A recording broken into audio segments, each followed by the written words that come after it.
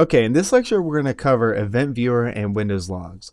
So on Server 2012, one way to start Event Viewer is to click on Tools and then select Event Viewer right here in the list. If you're on another operating system, such as Windows 7 or Windows 10 or Windows 8, you can also type in, excuse me, type that right, Event Viewer, and then click it that way, okay? So Event Viewer is not something that's restricted to just Server 2012 or Server 2008 or 2003, etc. Now, let me explain how this works and what this is. Basically, when something happens, when you go to install a program on a Windows operating system, it creates what are called logs. And these logs are stored in Event Viewer. Or to be more specific, they can be viewed through Event Viewer. So if someone restarts your computer remotely, it'll be tracked in Event Viewer. If you clear the audit log, it'll be tracked in Event Viewer. If you uninstall a program, it'll be tracked. If there's an error, then it'll also be logged in Event Viewer. Okay, so this first little tab right here, we can create custom views, but we're not very interested in that. We're not going to create any of these custom views, so we're just going to ignore that. And we're going to go right to Windows Logs. Now we have application logs, which will give us application level logs. Just like it says, it's pretty simple. We can click through here and you can see the software protection services started. You can click through here and just look. It's a lot of information that you're going to have to Google because you might not know, if you're new to computers, you might not know what SVC host does. There's all this different information, and you don't generally just come through and browse through Event Viewer. Generally, you'll have some kind of problem. You'll try to install a program or a Windows feature, and it'll error out. It'll fail. At that point, you would go to Event Viewer, and you would say, okay, I tried to install the program at 7:56 a.m. and it failed. So you would go to your logs, and you would look for your logs at 7:56 a.m. Okay, so what I'm going to do is I'm going to go through and look at security. Now, we have two types under security. We have audit success and audit failures. Now, here we can see that, let's just look at this real quick. An account was logged off.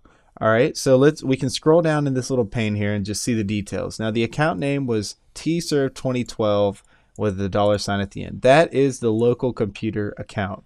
Okay, so nothing big here, nothing wrong, nothing to worry about. It's just saying that the account has successfully logged off. Now, let's see if I can find where we actually log in. Don't know if I'll be able to find that because there's so many logs in here. And you can see up here, it says number of events 44,000, and then it has an exclamation mark. That means there's new events. So if I press F5, now I have all the latest events. Now the second, as you can see, it's already happened. A new log was just created, and I have to refresh again. So 44,755 logs. In a second, there'll be more new logs, and it just kind of keeps going and going and going, and it'll overwrite. See, we got more new logs again. So a lot of times, if you're into the information assurance field or counter hacking, you'll be going through the security logs and you'll be looking for what's called audit failures. And I'll sort this so I can try and get these at the top. Just might take a second.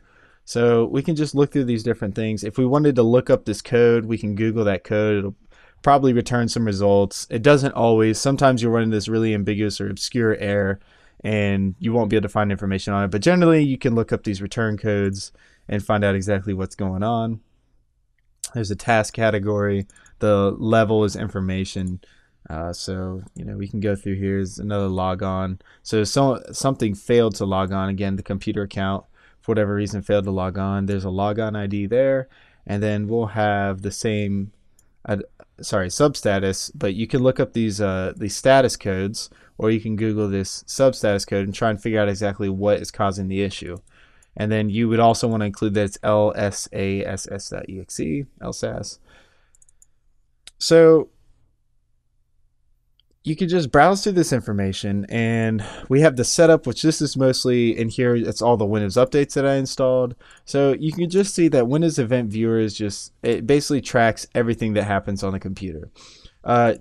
Nobody just browses through this stuff. No one looks at this unless they're looking for something specific, whether it's, a hacker intruding your system. You might want to look for, failed logon attempts or something like that. And there's a lot of software that costs thousands and thousands of dollars that will grab all these logs and put them into an interface that's a lot easier to read. Like, for example, we've used GFI Events Manager, where that we would have 500 workstations, and it would go to all those workstations and grab all the security logs, and then we'd be able to review them for all of our workstations, and it would sort and say, hey, this user failed to log in, 5 times in a row. And it just gives you hints on if there's a brute force attack on your network and different things like that. But if you don't have software like that, then you're stuck with Event Viewer, which is much more difficult to sort through the information. So we can see that this is, the update number that installed. It was successful. Target state installed. We have some system logs that we could look through. The Windows Update Services entered the running state. So if you're troubleshooting something at 7:04 a.m., you're like, man, I don't think the update service started. Well, you can go through the logs and you can find it here and say, okay, it did start. So we have information level, and then we have, if I sort, we have, let's see, errors and warnings under application. You can sort through all these and try. You're always going to have errors happen. These errors are just happening on their own. I haven't done anything to generate these errors, so you're always going to have some errors. So I wouldn't worry about the errors showing up in the logs unless something is breaking. So if you're trying to complete something and it's not working, then it's time to come through here and find, okay, let's see if I have any errors or warning messages or anything like that. So to clear a log, you can right click and say clear log, and it'll ask you if you want to save the logs before you want to clear it. And it'll save it to some type of log file, but we can just click clear, and now we don't have any events.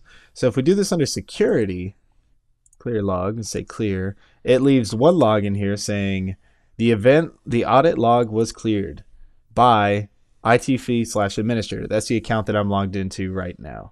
Okay. So that's how you work with Event Viewer. That's the purpose of Event Viewer, and I hope that gives you some information. If you run into a problem and you're not getting a good error that you can Google or something like that, it's kind of obscure, then you need to open Event Viewer and you need to start digging in. It's not much fun. It's very tedious, but it'll definitely get the job done and definitely tell you what's going on with your network. So, all right, good job, and I will see you in the next lecture.